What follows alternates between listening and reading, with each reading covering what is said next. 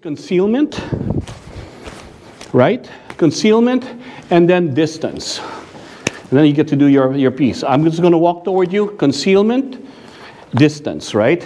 We come in here, I don't like his energy, I walk away, I maintain my distance. And then I feed you. I walk toward you, that's it. I'm over here, I push away.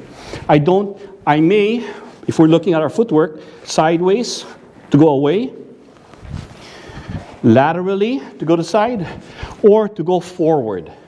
Okay? If I go this way, this way, this way, this way, I do not recommend this way. You give them the back of your head. It also feels awkward as you're giving that, right? So the thing when we're learning footwork is if I go to the left, I go with my left foot. Go to the right foot. Then you can adjust.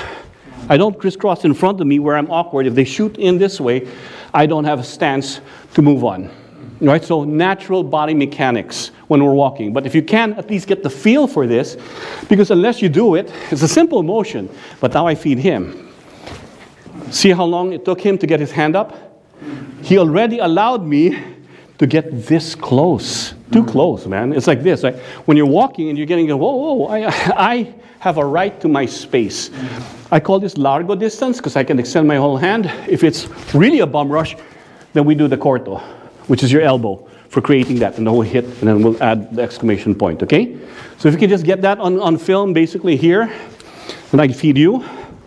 Yeah, we'll take turns. So we have that, whoop, stay right there, and then, whoop, he comes toward me. Oh, I want to go away.